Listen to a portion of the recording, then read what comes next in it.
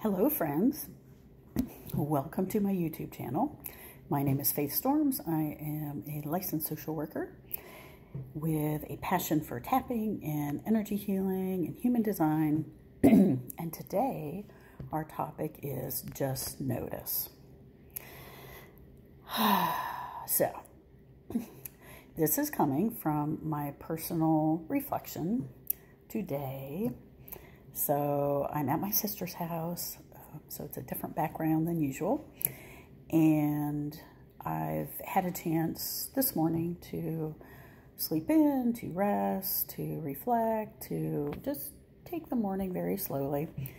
I've done some little personal bookkeeping, little personal accounting. I've listened to an audio from a class I am taking on called Listen, which is about changing your relationship with food and your body. And one of the things that was coming up was this idea of, wow, you know, sometimes I started to think about what uses does food have for me? And one of the things that came up was, wow, eating is procrastination. Because I was like sitting here thinking about, oh, I could do this, I could do that. And then I was like, let me get something to eat. And I was like, oh, isn't that interesting? And when I thought of, gee, I'm procrastinating, I'm using food to procrastinate, then I was like, oh my gosh, I got to do something about that. And then I realized, wow, that's putting a lot of pressure on me. And when I feel pressured, it's not good. So what occurs to me is, let's stop pressuring ourselves to fix. And how about we just notice? So this is what I'm going to be practicing today. Rather than demanding of myself that I need to figure out what the answer is to a problem, no, I just want to notice. I want to observe. I want to be a kind and compassionate witness. I want to notice what's going on. I do not need to fix it. Let's just notice. So today I'm noticing that sometimes that when I get uncomfortable or worried or stressed or anxious about doing a task, that I will often think of, oh, I need a snack. Oh, I need to eat something. And so right now I'm noticing this, and I'm just going to be curious about this. I don't know what needs to be done. If anything, maybe nothing. Awareness is a huge, huge tool. Let me just say that. It's really big. A lot of times, we don't necessarily need some big, huge, complicated strategy. We just need to become aware of what is going on. We need to tune into reality. And if you just give yourself some time and space, often, you will, quote unquote, fix it. You'll address it. You'll make some adjustments, but it will be kind. It won't be like hammer it out and pound it out and stress yourself some more. We don't need that. Nobody needs that.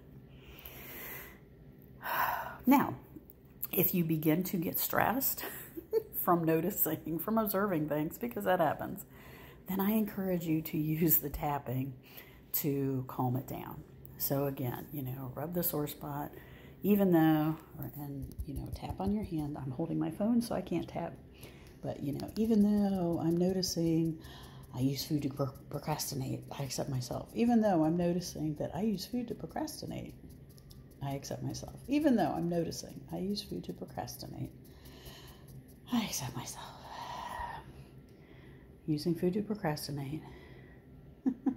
Why don't I want to do that thing? What's going on?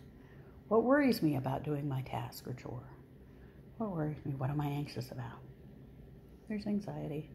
There's worry. I'm not sure. Collarbone. I'm not sure. Anxiety and worry. Underneath your armpit. Anxiety and worry. Top of your head. Anxiety and worry about doing that task.